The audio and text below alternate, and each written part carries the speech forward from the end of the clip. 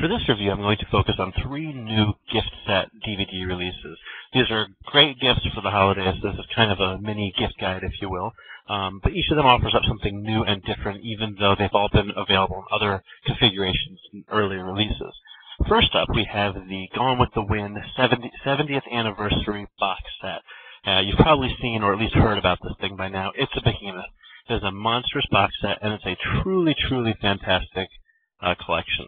Of course, the film itself is amazing. I can think of exactly 2 other movies off the top of my head that have had 70th anniversary editions, and that's because most movies just aren't remembered 70 years later. Those other 2 movies, of course, were The Wizard of Oz and Casablanca.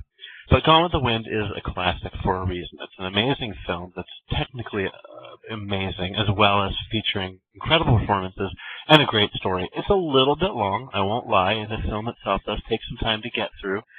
But when you sit through the whole thing, it's definitely worth it. Clark Gable is at the top of his game, Vivian Leigh at the top of her game, and it's a really a treat of a movie for anybody, especially if you've never seen it before.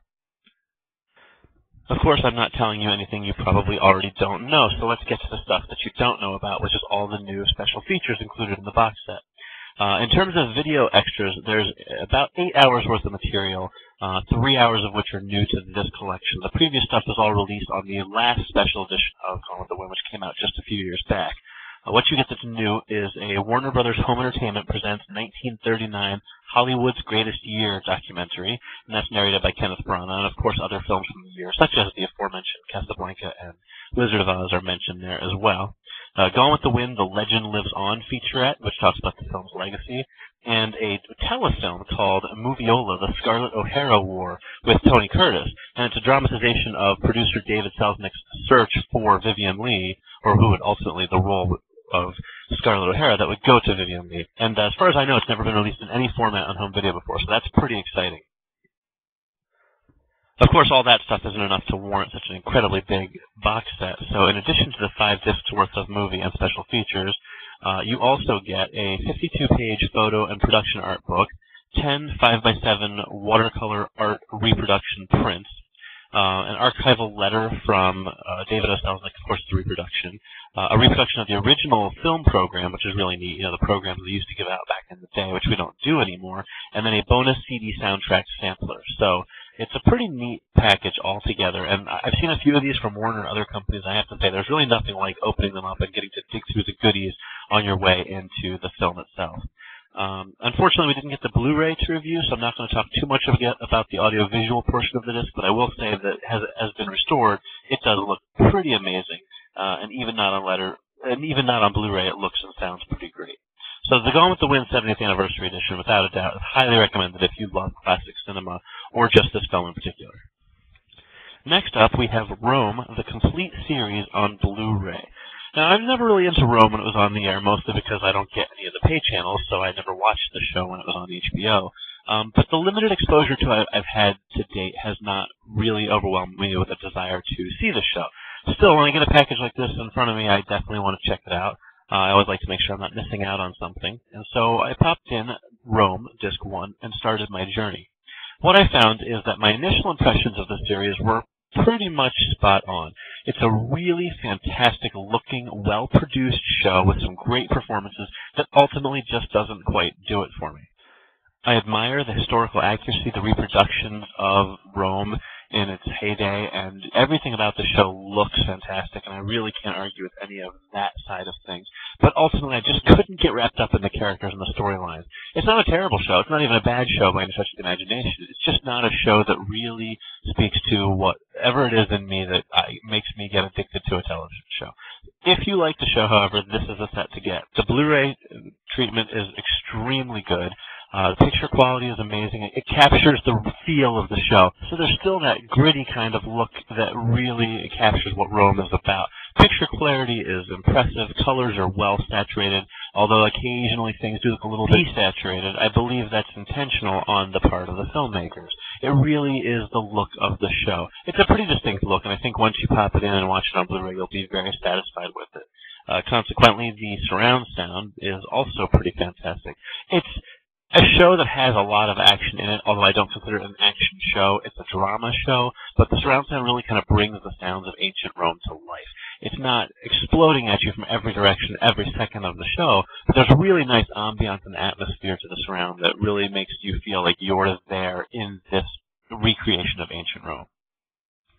In terms of extra features, there are two new extra features exclusive to the Blu-ray. They're both these interactive on-screen guides.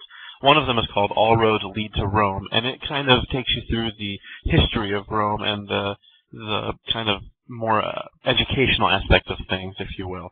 There's also one called Bloodlines, which is another on-screen guide, and this one highlights the connections between all of the different characters and families in Rome. So those are both kind of interesting if you like that type of thing. They're not intrusive, which is nice. You can still watch the show and leave them on there and you'll pick up some extra knowledge as you go. In addition, you get all of the original extra features that were included in the 3 seasons original box set. So you get a total of 13 audio commentaries from the cast and crew, 4 making-of featurettes about the production of the show, 3 historical featurettes talking about Rome and the people that inhabited it back in ancient Rome, and 2 featurettes that focus on specific scenes created throughout the series. So overall, this is a very nice package. It all comes in a really sharp-looking hard box, and if you're a fan of the show, you really can't get much better than this, and I don't think you will. I think this is the ultimate edition of the show we're going to see for quite some time. For me, I'm glad to have it. I think I'll go back and visit the show again at some point, maybe try and watch it piece by piece, but ultimately I can't say that it's a series that I've fallen in love with. Finally, we have the March of the Penguins limited edition gift set, courtesy of Warner and National Geographic Feature Films. And while March of the Penguins is a fantastic documentary, and obviously it's a film that got a lot of attention and became a big success for documentaries, this is the one gift set that smacks just a little bit of pure consumerism. That being said, you do get your money's worth. It just clearly seems to me like there was no real reason to put it out except for just to try and scrape a few extra bucks out of the holiday season. What you get in this gift set are the original March of the Penguins film. You also get a brand new documentary called On the Wings of Penguins, which focuses on warm weather African penguins, so it's a little bit different from March of the Penguins. It's a good documentary. It's obviously not as good as the original film, but it's worth watching. And if you don't have the original movie, then this is certainly a nice bonus feature that could enhance your reasoning for picking up the gift set. Showing that it's kind of geared more for the younger audience, it also comes with a little plush penguin, which is described as being huggable on the back of the box. I don't know if that's accurate since it's about half the size of a Beanie Baby, but it is fairly cute for what it is. And finally, you get a set of 8 penguin postcards. I don't know what you would do with them. Maybe you could send them out as Christmas gifts or holiday greetings cards, but that's what you get in this fairly nice box set. Like I said, if you don't own the film already, this is a great way to pick it up. You get the extra bonus film, which is a nice treat, or if you have a younger member of your family or a friend who's enamored of penguins still from the time when the movie came out 4 years ago, this is a nice set to get. Other than that, there's really no reason to rush out and pick it up.